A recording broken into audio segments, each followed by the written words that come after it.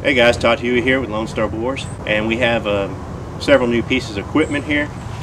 First, we have the LWRC 6.8A5. Now, we did the first hunt and got the first kills with it, but this is my first short barrel rifle. This one's 12.7 inches long, and we have also from the silencer shop the rugged Suppressors Surge 7.62 on here. It's a modular suppressor.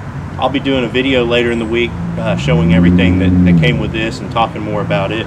Also, while not new, we did the first hunts with the Pro Series earlier in the year when they came out, but this is a ZEUS Pro 50mm. So we're gonna get out here and see what we can do.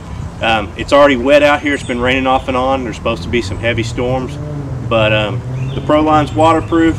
Of course, LWRC, you can put it through anything, rain or shine, no matter what weather. We're gonna get out there and try to kill some hogs.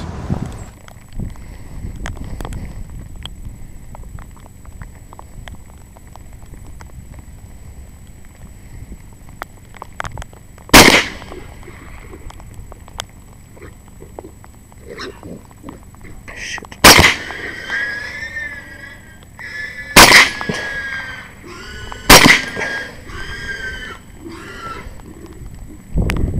It's a big son of a bitch. Hey guys, I want to explain what happened here. This guy was upwind of me, so the wind is blowing directly at him, pretty strongly also, but because of the rain coming down, I guess he just couldn't smell me until he got pretty close. Now you'll see his head goes up when he knows I'm there, and he turns. Now I think he's going to go back broadside, so I'm going to take a head shot. And of course this is slow motion, but at that last second he turned a little bit more, and I hit him in the side of the head and it exited out his snout. Of course he's stunned and he's spinning around here. Now what I'm trying to do, again, this is slow motion, so it happened a lot quicker, but I'm trying to pick out a good kill shot here. He kind of recovers here, and he's going to make a break for it, and I pick him back up.